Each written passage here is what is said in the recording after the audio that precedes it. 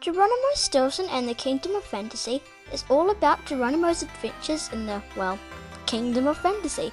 On a rainy, dark night, he finds a mysterious box in his attic that has 7 different jewels in it, and before he can say holy cheese, he is up some golden stairs.